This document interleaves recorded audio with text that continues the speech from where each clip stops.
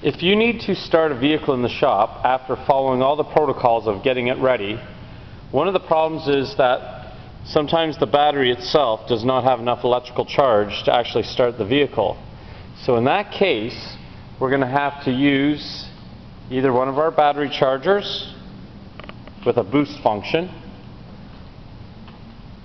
or the little booster pack, or the roll cart charger, which also has a boost function, to actually provide the electricity to get the vehicle started. So, one of the things I want to point out is, if you look at this battery, look at all the green corrosion on here, all the rust on the terminal here for the negative terminal. That should all be cleaned before we even attempt to start this, because that alone is going to create a lot of resistance. Alright? So I want you to keep that in mind if you have to actually start a vehicle, is to make sure the connections are clean. But not only do they have to be clean, they can't be loose like this, because that also creates a very poor connection, which creates a lot of high resistance, which prevents proper current flow to flow from the battery down to the starter motor down below to actually crank the engine over.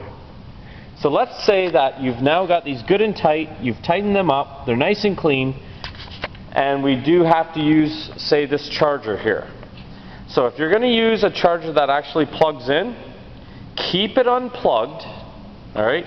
Keep it unplugged until you, alright, you're going to first put on the positive and negative connection. So black is negative, red is positive. I would highly suggest you put the charger in a little container like this, so that way it can't, if it was sitting on the vehicle, number one, it could fall off and break. Number two, we should never just set anything on the vehicle, because that's not professional. Alright, so you're going to connect, make sure you got a good connection. Now, make sure you know which one's negative, which one's positive. I'm going to undo this here. There are marks actually on the battery. That says negative, that says positive, so you can go by that. But secondly, I want to point out this round diameter for the negative is smaller than the diameter of the positive. So the positive has a larger diameter post than the negative. So there's your second indicator. But please make sure that you had them on these connectors, these alligator clamps, on the correct polarity. So that's on pause, that's on neg. I still have it unplugged. I'm going to choose my settings here. I'm going to charge it. So I want to put on charge. It's a 12 volt battery, so I chose 12 volts, not 6. And I'm going to put it up to 15 amps. I'm going to let it sit for a while at 15 amps. And this is a maintenance-free battery, so I'm going to choose that. Now we can come over and plug it in. Uh-oh. There we go.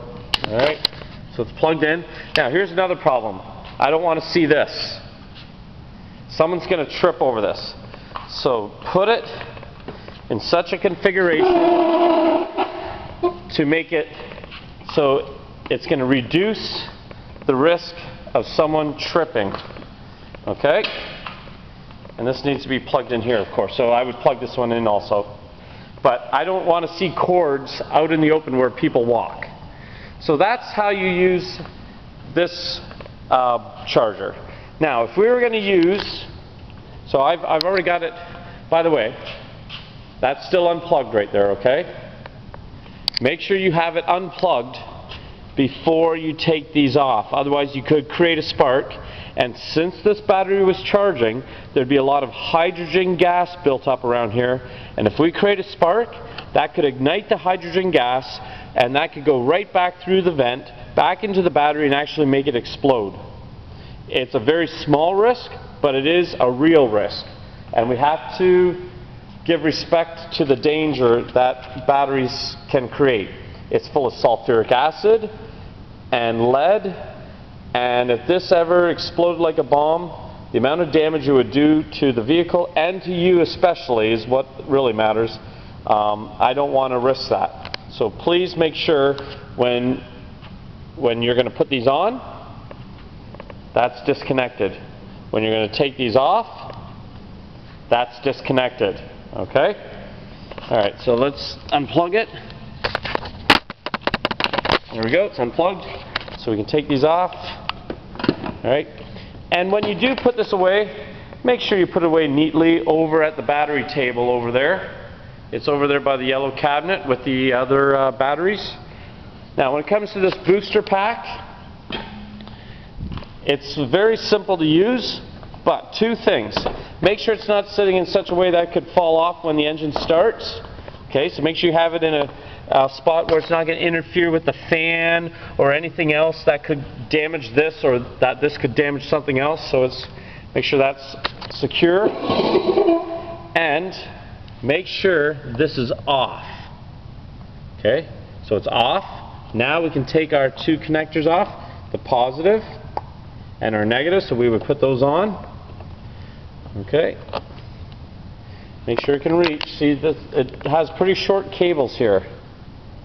Cables are pretty short, so you gotta make sure they're on there. And make sure that's secure, so it's not gonna fall off the vehicle. So, once you have that on, then you would turn that to on, go inside the vehicle, start it, engine's running, come back out, turn that off, then take these off to prevent sparks. Okay? If you ever want to know how much power this has, there's a little battery status light, so when I push that, okay, it's showing green, right? That's the high end, so it's good to go. Alright?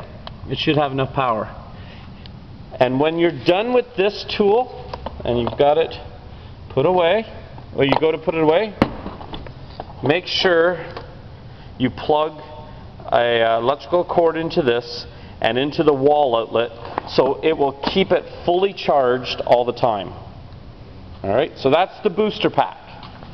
Lastly is the roll cart charger. Same idea. Before you put these on, make sure it's disconnected. Alright, make sure it's disconnected. Put these on your battery, make sure it's a good connection. Alright, also make sure before you plug it in that this is off. So there's the off button. Alright, so make sure it's in the off position. Then you can go plug this in. And then make sure you got it on 12 volts. Now there's different ratings.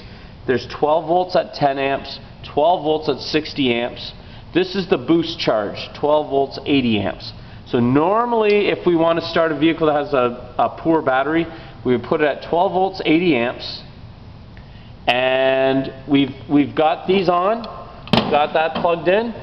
Then we would put this over to about 30 minutes. You're not going to let it sit there for 30 minutes.